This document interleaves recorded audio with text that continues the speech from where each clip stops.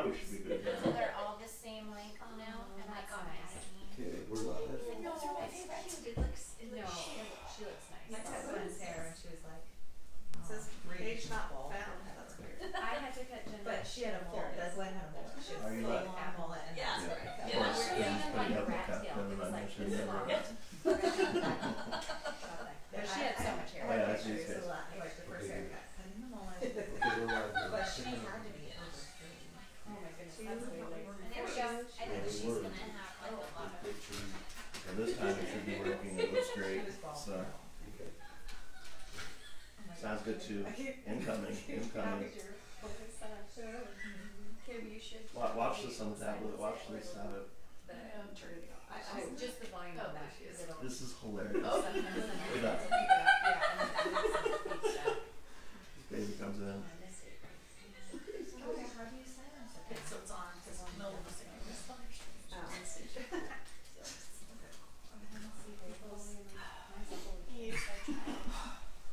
Well, that's. No, I'll put you this have in.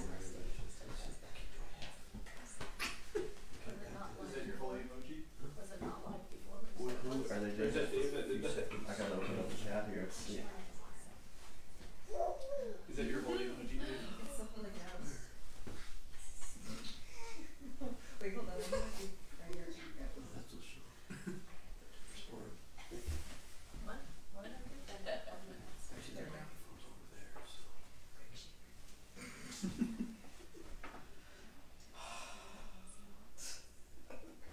It's the Holy Ghost. They do it. I did. Holy Ghost. Greg Schaefer did. Oh, there's.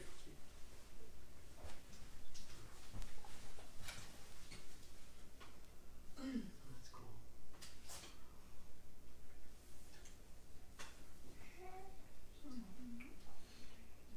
Somebody should write back, good morning from the short house.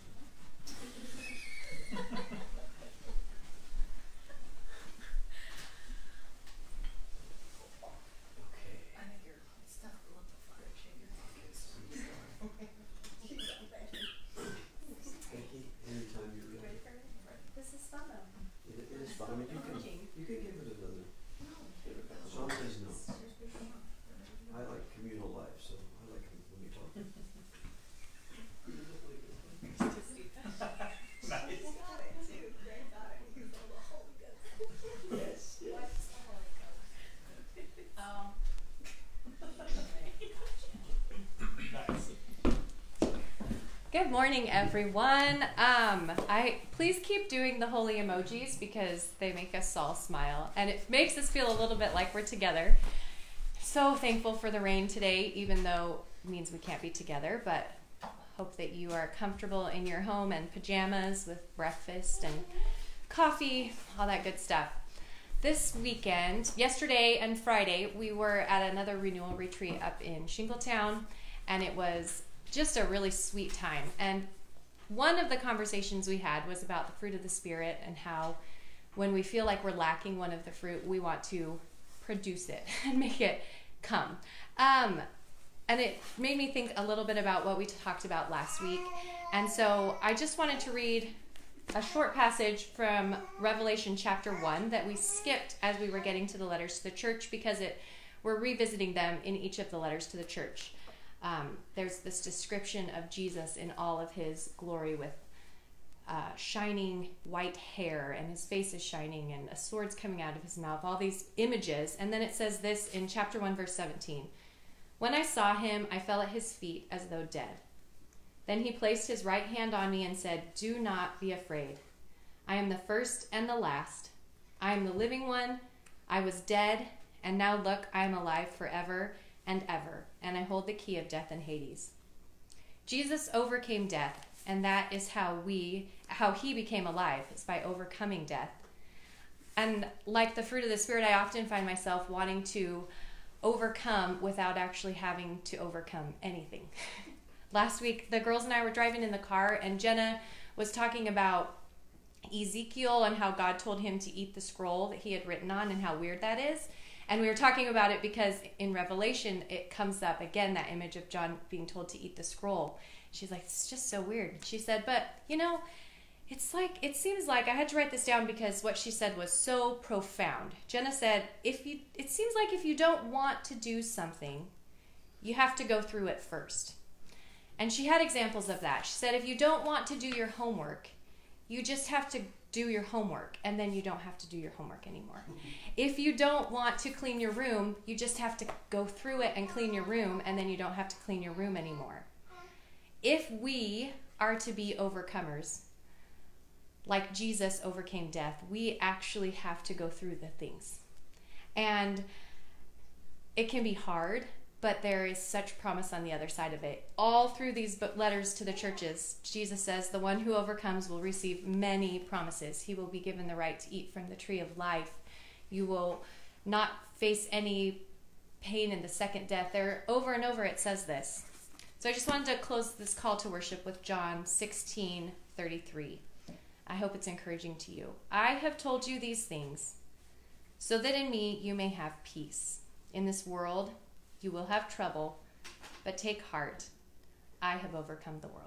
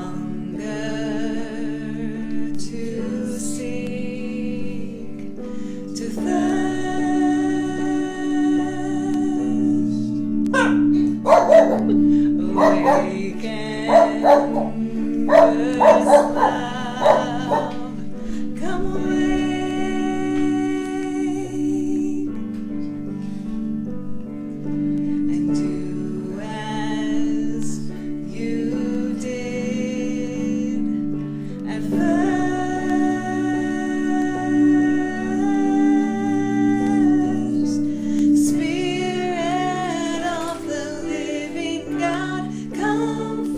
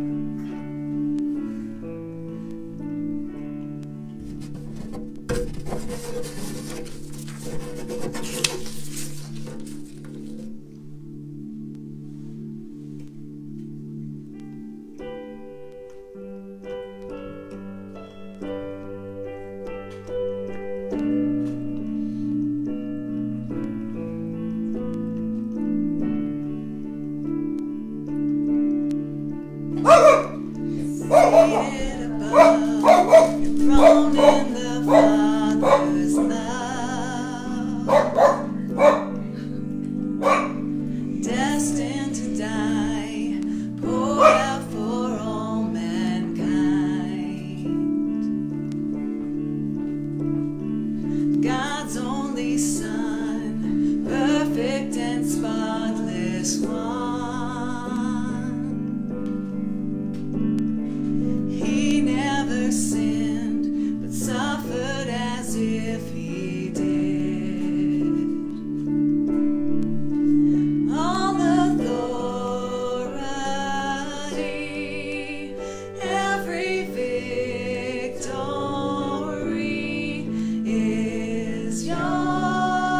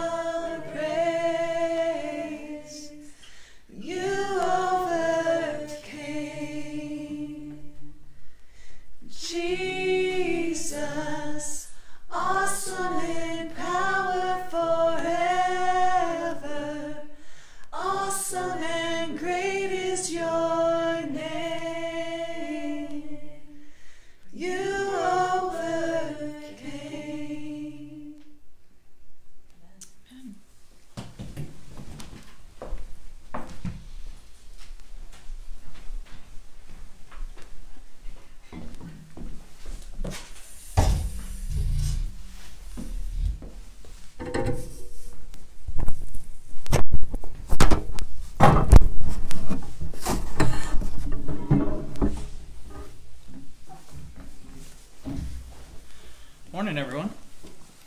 Good morning. Thanks, Dave. So today we're going to be going over the next two letters to the churches in Revelation. And before we jump right into it, a couple of things I wanted to hit on. And you guys will remember some of this from the previous weeks, but there's a lot of symbolism that goes on in Revelation. There's a lot of symbols that you might not have heard of. We're going to try to hit on those and make them clear what they are, but we're not going to do the full historical background of each and every one of them, because that alone could be 3 or 4 sermons. Yeah, so we just don't have the time. So we're going to give a definition for them as we go through them, but just be aware, if you want to talk more about those, you can talk to us, you can talk to Dave or Caleb, LaShawn and Becky, anybody that you might want to talk to about it, and we can go more into that. But first, I'm going to be hitting on Pergamum. So this is in Revelation 2, starts in verse 12. Now a little background on Pergamum. It's about 40 miles north of Sardis, which is one of the ones we've already gone over. And it was the center of Roman political power in the Asian region. And in reality, these guys actually worshipped power in this city. There was this obsession with it where religion and power and politics were all kind of synonymous. It was all about your status, about who you knew, and how much control you had. And so in that, there's a few kind of crazy facts about this city. It's the first temple of the Caesar cult, where they built the temple to worship the Emperor of Rome, Augustus Caesar. This is the location of the first temple. It's actually called the birthplace of the Caesar cult. It is also the location of a temple to Zeus, who was the Roman god of power. And there was an altar in that temple that's now in the Berlin Museum that, believe it or not, Adolf Hitler himself would actually go and visit with his own obsession with power. And he would actually go to that same altar that was in this city. So you get that whole picture of how power obsessive this city actually was. It was everything to them. So no distinction between politics and religion there. And so in the midst of this city full of pagan worship and power, we're going to see what God had to say to them. So starting in verse 12. To the angel of the church of Pergamum write, these are the words of him who has a sharp double-edged sword. I know where you live, where Satan has his throne. Yet you remain true to my name. You did not renounce your faith in me, not even in the days of Antipas, my faithful witness, who was put to death in your city where Satan lives. Nevertheless, I have a few things against you. There are some among you who hold to the teaching of Balaam, who taught Balak to entice the Israelites to sin so that they ate food sacrificed to idols and committed sexual immorality. Likewise, you also have those who hold to the teaching of the Nicolaitans. Repent, therefore, otherwise I will soon come to you and will fight against them with the sword of my mouth. Whoever has ears, let them hear what the Spirit says to the churches. To the one who is victorious, I will give some of the hidden manna.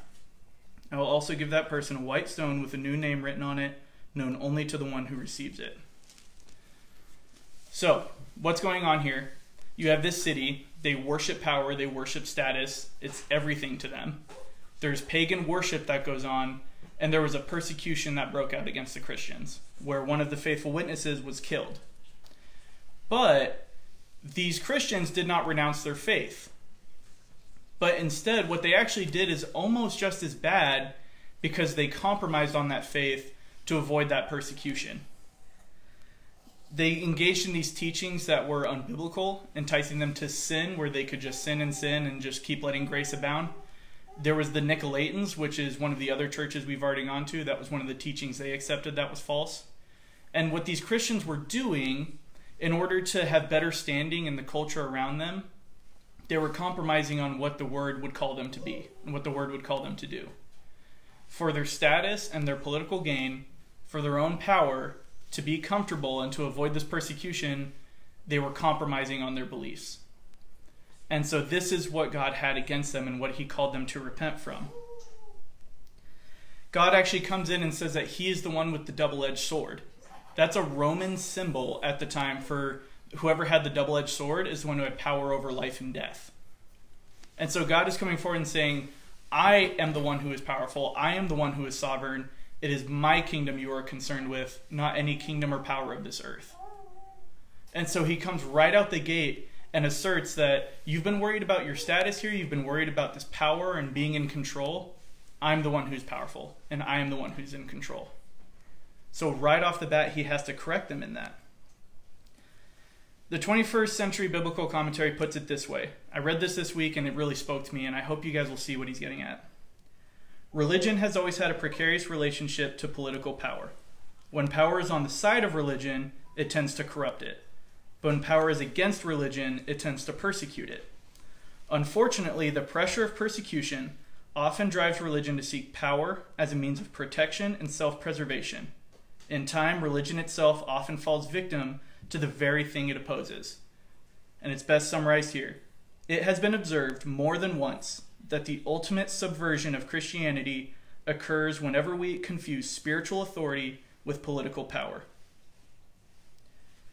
The reality is that we put ourselves in a dangerous place when we start ignoring what God's word says and what it calls us to be and how it calls us to live. And we live in a world where that's really easy. It is really easy to justify sin to ourselves because of grace. It is really easy to justify hatred and anger towards each other because we believe truth. It's really easy to justify wanting control over our own lives because it makes us more comfortable. But see, this is exactly why God had to call this church to repent, is because that's exactly what they were doing. Compromising, and we needed to repent. And that symbol of that hidden manna at the end there, and the white stone, that's a symbol of the Old Testament priesthood, where Jesus is essentially asserting, I am the high priest by which you will receive your forgiveness. So come back and repent, because you've been compromising on your faith for your own gain, but you need to be focused on my kingdom and repenting to me, not this world. And then that takes us into Thyatira. So Thyatira, that's the next letter that's coming after it. And there's a few interesting things. Connor kind of touched on part of it. You know, these letters were specific letters written to specific cities or towns at a specific point in time. But that doesn't mean we can't learn some of these lessons that Connor's talking about with these. So a few things to get you to understand the city of Thyatira a little bit better is, one, this is the longest letter out of all the letters in Revelation, and it's the smallest and least significant town out of all the towns that we're going to be talking about. So it's kind of interesting that the smallest, least significant got the longest letter to them. But what Thyatira was known for was it was centralized. There was a couple valleys that kind of fed into that town. So it was a great hub for trade. So what it was known for was being like housing a lot of trade guilds, a lot of trade routes, a lot of trade would happen there, but not a lot of people necessarily like stayed centralized there. And a lot of the trade, there's plenty of things, wool, pottery, you know, there was just a big hub for all these things. But in society at this period in time, trading happened through guilds, like trade guilds. So you needed to be a part of a guild to trade whatever that guild represented. And then if you weren't a part of a different guild, it was very hard to trade with another guild. Like if you didn't have a guild you represented, typically they wouldn't let you trade with them because you weren't a part of one of these other guilds. You weren't like well known or like connected, and so it was kind of more of a risk to trade with you. So what the Christians were struggling with was they were trying to make it economically, care for their family, care for themselves, you know, their land, whatever they needed, resources to survive. But if they weren't a part of a guild, they couldn't trade very easily. But if they were a part of a guild, it meant that they had to compromise some of their Christian beliefs with that. So we're going to come back to that in just a minute. And like I said, not a lot's known about this town outside of kind of what I just explained to you. This is structured much like the other letters, and we're about to dive in. And this, since it's a little bit longer letter, I'm going to kind of read a section, explain what's happening, move to the next section. But much like the other letters, this starts with like the, hey, you're doing this well, like good job. And then it moves into the, now you suck at this, do better at this. And then kind of the pat on the back to like encourage them. It'd be much like, you know, correcting a child, or like, you know, some of my coworkers at work. It's, you start with the positive, show them what they need to fix, and then kind of move back into the positive. And that's kind of how these letters are structured. So you're going to see that very clearly in this letter as we move forward as well. So we pick up with the letter to Thyatira in verse 18 in chapter 2. To the angel of the church in Thyatira write, these are the words of the Son of God, whose eyes are like blazing fire and whose feet are like burnished bronze. I know your deeds and your love and faith, your service and perseverance, that you are now doing more than you did at first. So, to start out with this letter, it's addressing the town that it's going to. It's making the emphasis that it's referencing the Son of God, saying like, this is, you know, the emphasis of His majesty. This is who we're talking about. This is the standard we're setting for you. Then it talks about how his eyes are focused on you, and then his feet indicating, the swiftness of God's mercy and judgment can come through there. So it's kind of starting the letter by saying who God is, what he's capable of, and kind of the power behind them. And then here comes that first encouragement I was talking about. It says, you are doing more than you did at first. So meaning when the church was planted in this town, they were doing, something. Now the church, the town is doing more than they've ever done there. So they're doing better than they've ever done is what he's saying. So he's saying, you're doing more than you did at first. So here's the pat on the back. You are doing more. You're trying to connect more to the town. And just like Ephesus, though, it starts to talk about it in this next section, where in Ephesus, one of the other churches we learned about, they were sliding backwards. This church is doing the opposite. So Ephesus started, and then they were kind of fading away from what they were doing. This church is doing the opposite. They started here, and they're moving towards more Christ-like in some areas at least. So he's acknowledging what they're doing well. So it starts with that positive encouragement. Then moving into verse 20, nevertheless, so here comes that, what you need to correct. I have this against you. You tolerate the woman Jezebel, who calls herself a prophetess. By her teaching, she misleads my servants into sexual immorality and the eating of food and sacrificed idols. So right here, what they're talking about, when I was kind of looking into this and diving in, is the woman it's referencing, Jezebel, is most likely not the name of the actual person they're referencing in this town that is misleading people. Jezebel's a reference to the Jezebel from 1 Kings, who was the wife of Ahab, and she worshipped Baal and kind of got Christians in that time period to kind of sacrifice a little bit of their faith to follow different gods or idols and worship different things. So he's making a reference in this letter saying that this person in question is acting like this Jezebel that you should know about from, olden times. And so it's not a direct, that might not be the person's name, but based on what they're saying, that if she's leading people and people are following her, it would say that she has some sort of clout inside that town or popularity or following or things like that. So that kind of sets the stage of who this character kind of is it gives you kind of the background that she's not necessarily has the best motives at heart or leading people the best way possible. And then picking up in verse 21, I have given her time to repent of her immorality, but she is unwilling. So once again, it's referencing the point that God is forgiving. He gives you time to repent. He asks for you to repent. He gives you this forgiveness, but he's now saying with this Jezebel in question that's kind of out of the question now. They're kind of beyond that point with her, he's given her those chances. And then verse 22, so I will cast her on a bed of suffering, and I will make those who commit adultery with her suffer intensely, unless they repent of her ways. So now it's saying, I gave her a chance to repent. She's not.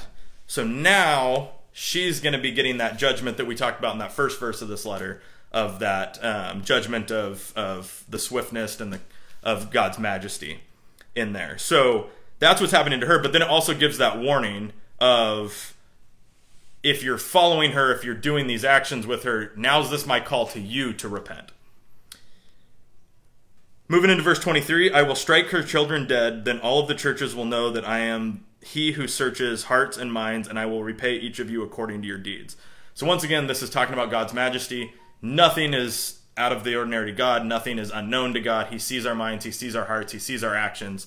And the children, when it's referencing her children, is actually her followers. It's not talking about her actually birthed child. It's talking about the people that are following her and following the ways she's talking about. So just for some context in that point, because I know there's a lot that I kind of covered very quickly, is that it's talking about Jezebel, this individual in the town, leading people away from what the church should be doing. So they are doing a lot right, but they're doing some things wrong. And the historical context of that would be back to what I was talking about with the guilds. A lot of times, in order to be a part of a guild, in this time period, you had to partake in their banquets. Well, what they would do in the banquets was they would sacrifice meats to God, but then they'd turn around and eat them right afterwards. So they would do a burnt offering, but then they'd eat them.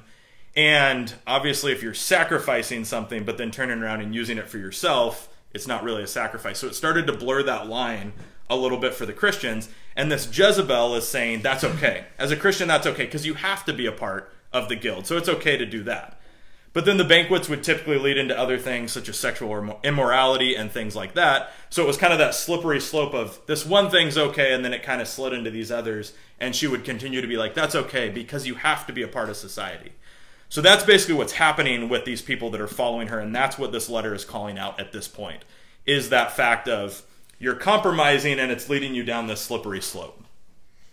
So then in 24, now we're going to kind of switch gears a little bit back to like an encouragement pat on the back. Now I will say to the rest of you in Thyatira, you who do not hold her to her teachings and have not learned Satan's so-called deep secrets, I will not impose any other burdens on you.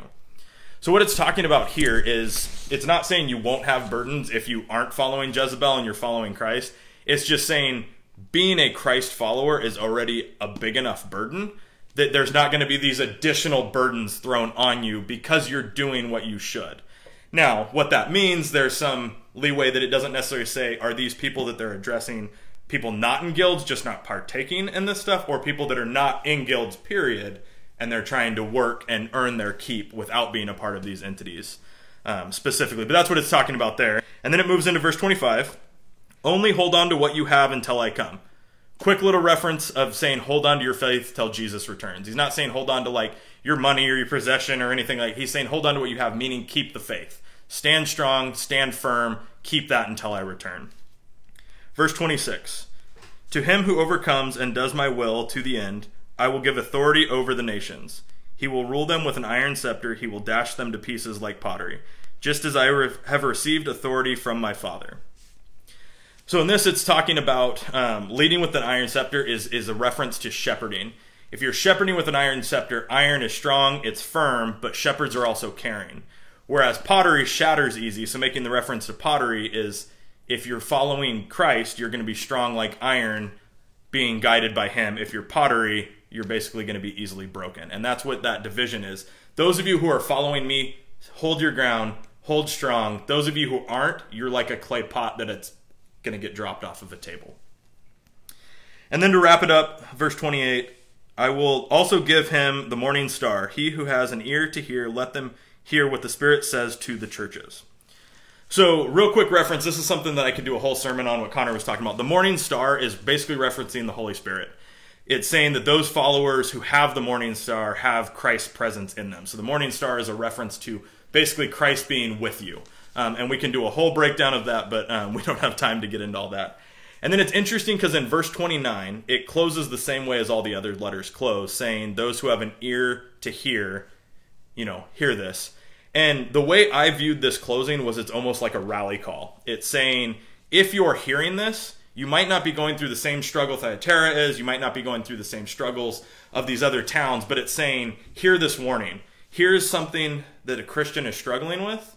And it might not be directly related to you, but at least hear this warning so that you know the things that you should avoid, the things that you should work against if they present yourself in life. It's a good example of things that we should watch out for, but not necessarily things that we are directly struggling with. Because once again, this letter was written specifically to this town. So the kind of thing I want to leave you with about this that I took out of this letter is that it's easy to say, well, I'm a Christian and I'm going to go against society and I'm going to stand up against all these things and because I'm a Christian. That's not necessarily what this is saying. And there's a phrase that I heard a long time ago. It's saying being in the world but not of the world. As Christ followers, we're called to be in the world. We live in the world. We brush shoulders with non-Christians and other Christians alike daily. And that's what we're called to do. We're not called to hide our faith away and keep God to ourselves. But at the same time, being of the world means you're partaking in these things. And that's what Thyatira was struggling with, was they were saying they were following Christ, but they were falling into that trap of the things of the world. And it's a very fine line, and it's hard to navigate that as Christians. So it's that balance of I'm not shoving my faith into people's face, I'm not hiding it away, I'm not living completely what society tells me to do, but enough to be a Christian in society. It's a very fine line we walk. And that's what this letter was addressing with them, is to live in the world but not of the world. What's interesting about both these churches, Pergamum and Thyatira, is that although the specific things that they struggled with were different, they both had this complex with truth and obedience, where Pergamum remained faithful when persecution happened, but then compromised on what they were allowed to do or allowed to believe so that they wouldn't be persecuted anymore. And Thyatira, they were doing a lot. Like Mike said, they were following God in a lot of ways, but then at the same time, they were justifying sinfulness so that they would fit in better with society. And so if you and I are going to hear this and see what is happening with these churches, it becomes necessary that we remind ourselves who God is. Because it's the same thing that we do every day, and it happens around us all the time. Whether we do it for our own comfort, to stay in control of our lives and to just be comfortable, or we do it to justify our own sin because, well, we have grace, so I can sin all I want. Whatever it is, you and I do the same thing. And we don't even realize it when it's happening. Because, again, in our minds, we're Christians, and so how could we be wrong about this? But it's necessary to remind ourselves that God alone is the final word on all of this. He's the one with the double-edged sword, the power over life and death. He's the one that guides us with the iron scepter. He alone is the one in control. It's his kingdom that we follow. So yes, we're in this world and we interact with this world and the people around us, but God alone is our kingdom and he alone is home to us. And when we repent, God alone is our high priest. Like he mentions with the hidden manna and the white stone, we go to him for that forgiveness. Because apart from him, we can't figure this out on our own. See, we try to do that. We put on that label of Christian, and we think, okay, I'm going to figure out what this looks like to live, and we just get it wrong. But what I hope you hear more than anything from these letters is not that God is here just beating you down with a club for being wrong about everything or patting some people on the back, but that the broken heart of the Father just wants us home. More than anything, God is speaking personally to these churches with an encouragement that applies to us because he so badly just wants us home. He is Lord over all and sovereign. He is the high priest for forgiveness. And he is the lamb that was slain for you and I so that we could come back to him. And that keeps coming up in Revelation over and over again, as you'll see. So these letters are not just putting you down, but they're calling you back. God wants more than anything for us to see this in ourselves and come back to him. There's actually someone in my life that for years and years we had kind of a rocky relationship. We didn't see eye to eye on a lot of things. We had a lot of arguments. And what finally helped us kind of get our relationship back together and be good again wasn't an argument that one of us ended up winning. It wasn't trying to be right about something, but it was when we both realized that more than anything, we loved each other and just wanted to be with each other again. This was a friend of mine that we had just gotten so far apart, and when we realized more than anything we just wanted that friendship back, that is what was able to bring us back together to be friends again.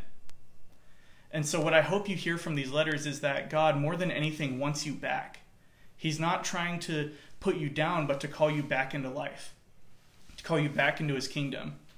He points these things out to you so that you'll know that he is truth and that he is grace and that he is home for you. That's what I get from these letters, and I hope that's what you guys are getting as well. All right, let's pray. Lord, just thank you for, even though we weren't together, but a weird way of being together as the church family today. I thank you for this passage in Revelation, this letter to these towns and these churches. And I just pray that as we continue to navigate Revelation, that it would be stuff that is understood by everybody out here. I pray that your will would just carry through with them. I pray that your word would just empower them to understand what these letters are telling, and that it will at the very least give everybody listening to this encouragement in their own life to turn to God more, to work more towards God instead of being pulled away by all these distractions that society offers. I pray that as we go about our day and our week, that these letters would just be in the back of everybody's mind, that they would think about their actions daily. Are they sliding slightly away from Christ and slightly into society, or are they standing strong?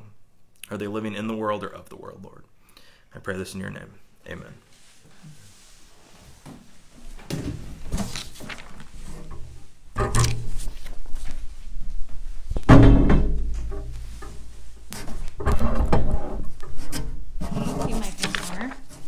As you guys were talking, I was thinking of, sorry, I didn't ask if I could talk, people, sorry.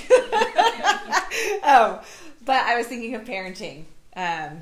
Both of you kind of referenced that, and God is the ultimate parent. He's our Father who loves us. And one of the hardest things about parenting is disciplining and being disciplined. But I'm going to call out Marcia Young. She spoke a handful of weeks ago, and she taught us this little phrase recently that reminded me of what you were saying, Mike, about in these passages, God's like, good stuff, you suck, good stuff. And Marcia calls it kiss, kick, kiss. So I'm going to leave you with that, because good parenting and being a child of God takes hearing the kiss, but also the kick, and then knowing that we're loved ultimately in the end. Let's sing our doxology together. Praise God from